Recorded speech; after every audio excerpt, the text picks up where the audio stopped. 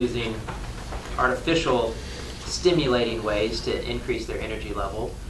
And we're going to talk a lot tonight about how the body produces energy naturally so that you can have energy all the time when it's supposed to and not have to basically force energy upon the body when you need it because you're so exhausted, which is what's commonly happening. So energy from Greek, energia means activity and operation. And energy created in the body, it's pretty simple. It's produced by cellular respiration. It's at the cellular level, as nutrients enter the body, it creates a spark, it creates fire, it creates life, it creates heat, it creates energy. And that all depends on the quality of nutrients we're putting in our body and how well our cells are responding to that. And just like we talk about almost every class, we actually talked a lot about last night in the acid-alkaline balance class, was one of the keys to that is minerals. Minerals is the spark of life. Minerals, especially those electrolyte minerals, is what makes everything spark and fire in your body, like a giant ocean of electrical activity. That's why athletes and people who have high active lifestyles replenish their minerals. That's like replenishing their fuel so they can keep their energy levels up. So minerals are a very, very important aspect about keeping your energy levels up. I just gave the analogy, humans need energy like a car needs gas. We all need something to get us going and to help us keep going. Hey, how you doing? Here you go. All right, thanks. You're welcome. We might need to print more. I don't know if Good. someone else is. Okay. We just started. You missed like 2 minutes. So I'm probably going to spend a lot of time talking about a couple of the most important glands in your body for energy production. The thyroid and the adrenals. Two glands we might know a lot about already or have heard about how important they are, but maybe not completely understand their function and how important they are specifically to our energy levels. I'm going to first talk about, in detail, the thyroid gland. I think it's hands down the most important gland in your body for energy production. It is nicknamed your master metabolism gland. It is literally responsible for your metabolism, for weight loss, maintaining proper weight levels. It's responsible for how the cells get energy into the body. It's responsible for your temperature, your body temperature, and making sure that's regulated. People that have abnormal fluctuations in body temperature definitely have a thyroid issue going on. Most commonly, people have underactive thyroids, but people oftentimes have overactive thyroids as well. As David Wolfe put it, if some of you know who David Wolfe is, the way he basically explained it, and the way he explains how important the thyroid is he says humans are like a tree upside down. So in other words, if we were to turn ourselves upside down and plant our heads in the ground, our thyroid is like our root system. It's like the most important part of the rest of our body. I mean, it's like another word for thyroid from the Greek, it actually means shield.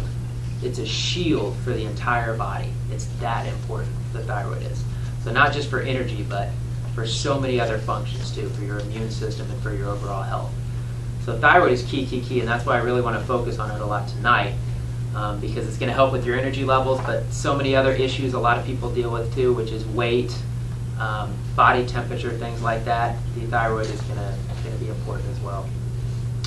So one of the things about the thyroid is it's very negatively charged. We talked a lot last night about negative ions and positive ions when we talked about acid alkaline. Well, because the thyroid is so negatively charged, has just a high negative charge, it has a lot of activity going through the thyroid. Blood circulates through the thyroid more than any other organ in the entire body. Okay? There's a lot of activity going on in the thyroid because it's so important. Well, because it has such a high negative charge, it attracts all of the positive charges that come into our body. And positive charges that come into our body are the not so great things. Okay? All the aluminum and lead and mercury, things in our food supply, any other kind of toxins or pollutants or anything like that that's in our system, is the thyroid will attract those things. So it unfortunately is one of the first things that'll start to malfunction because of toxins that are in our body. because it has such an affinity for those types of materials. So you really want to work on your thyroid health for this reason, because it's that important. I'm going to talk about some of the things that, well, here's some of the symptoms of thyroid dysfunction, just in case any of you can relate to these. But fatigue, like we talked about, it's very important for your energy production. Weight gain, you know, the job of the thyroid is to maintain proper weight levels. You know, so if you're overweight, your thyroid is not doing what it's supposed to be doing. Dry skin, constipation, hair loss, cold sensitivities. Constant cold hand and feet, improper circulation also can be from thyroid dysfunction. Okay? Any questions so far? So, because the thyroid is so prone to so many of these toxins and heavy metals and poisons entering the body, it's really important that we take care of it. So I'm going to go ahead now and talk about some of the most important things for the health of your thyroid. The first one, hands down, is iodine. The thyroid should have, as I read one time, the thyroid should literally be dripping in iodine. And there's very few foods we consume that have iodine in it. Even though iodine grows all around here in black walnut, we don't usually find good ways to get iodine in our diet. So it's a great thing to supplement, a good iodine supplement. The best, all sea vegetables contain iodine, but the best one that they've studied and researched that has a real affinity for the thyroid is kelp. So kelp is definitely your best sea vegetable for the health of your thyroid.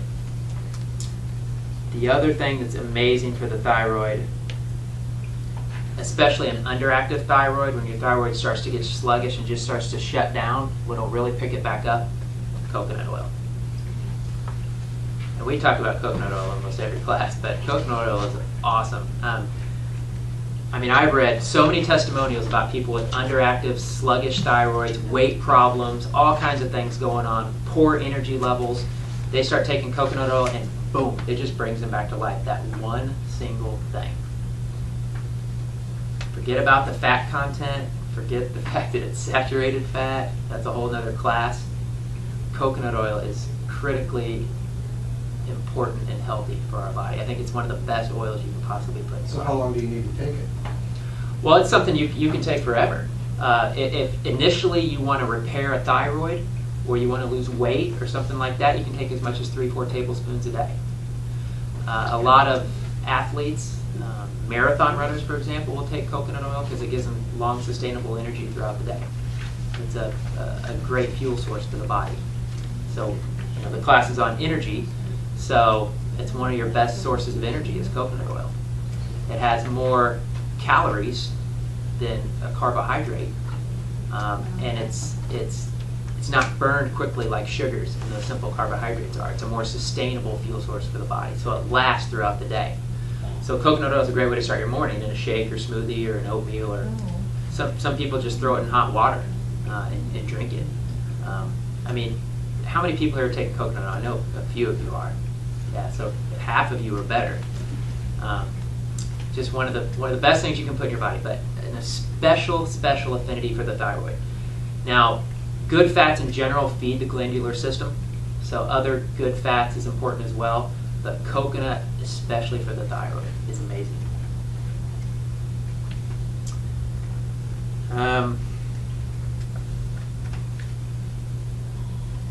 I think we'll get off the thyroid for now.